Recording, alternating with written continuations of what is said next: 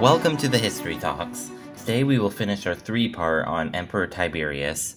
To watch the rest of the Ancient Rome series up to this point, click the I icon in the top right of the screen for a link to the playlist. A year after Germanicus' death, Tiberius' son Drusus was appointed to the consulship, and later shared his tribunican authority with him.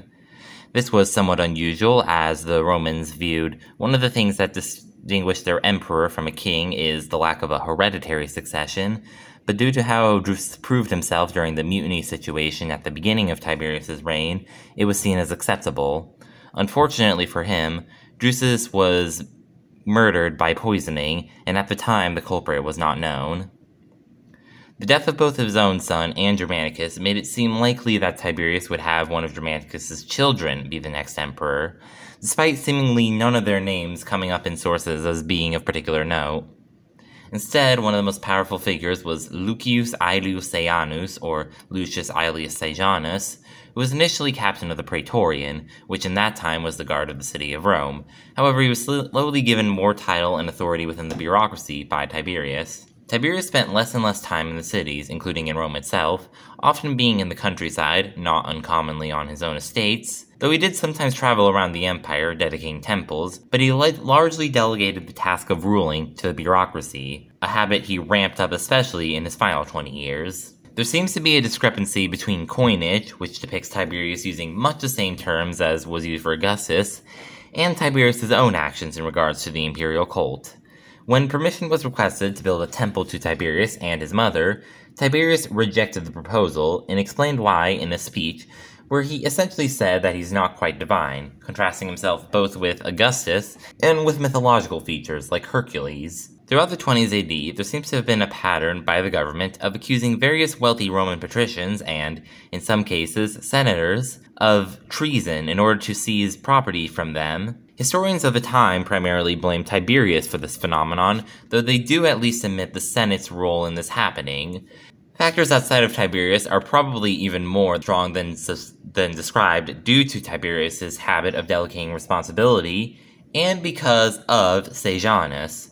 One piece of evidence, for example, is that two of the figures that were convicted in these purges and later died were Germanicus' sons, which may suggest that all of this was part of an attempt by Sejanus to eliminate political rivals, Sejanus himself eventually getting appointed to consul. Tiberius trusted Sejanus, both for the reason that he was reasonably competent at his bureaucratic work, and also because they had a strong personal relationship.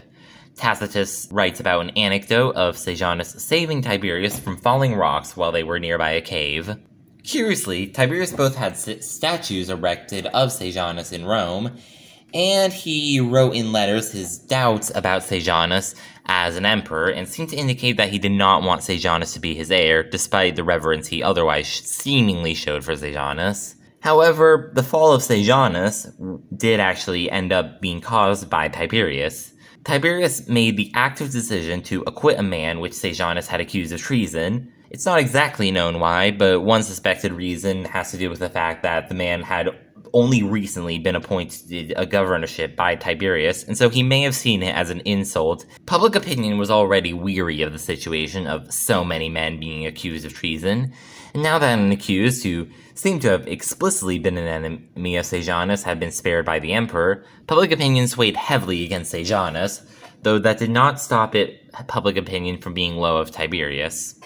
Soon after, Sejanus was summoned by the Senate under seemingly inconspicuous terms, but he was then thrown in prison. Though the exact crimes he was sentenced for are vague, it seems some sort of conspiracy charge was stuck on him, and Tiberius' daughter Livia, who also seems to have been Sejanus' mistress, was also implicated in the conspiracy. Tacitus also adds that the trial revealed that Sejanus was responsible for the appointing of Drusus, but the trial was 8 years after the crime had happened, and so it's not known whether this determination was really made, and if it was really made, how it was really made. With the fall of such an important figure, the already weak and messy question of succession was made worse, not helped by the rather lethargic response of Tiberius. He appointed Germanicus' youngest son, Caligula, as quaestor, and then wrote that both Caligula and Tiberius' grandson through Drusus, Gemellus, would be co-emperor in his will. Tiberius is said by Tacitus to have gotten more involved with politics directly after the fiasco with Sejanus, but he still lived outside of the walls of Rome, and he largely relied on the bureaucracy first established by Augustus and then made powerful by Tiberius and his delegatory ruling style. Tiberius died at age 77 in 37 AD, not very well liked at the time of his death due to all of the drama that occurred under his purview, as especially evidenced by the fact that authors, even those from after Tiberius' death, describe his final years as emperor as him living a gluttonous lifestyle in his villa 4 miles outside of Rome. After Tiberius died, as according to his will, the emperorship was given to Caligula. However, Caligula's first act as emperor was to nullify Tiberius' will, such that Gemellus would not get any of the power he was promised. And that concludes our episode on Tiberius. Make sure to like and subscribe if you enjoyed the video, or if you didn't enjoy the video, and make sure to leave a comment if you have any suggestions, and we will see you on the next episode of The History Talks.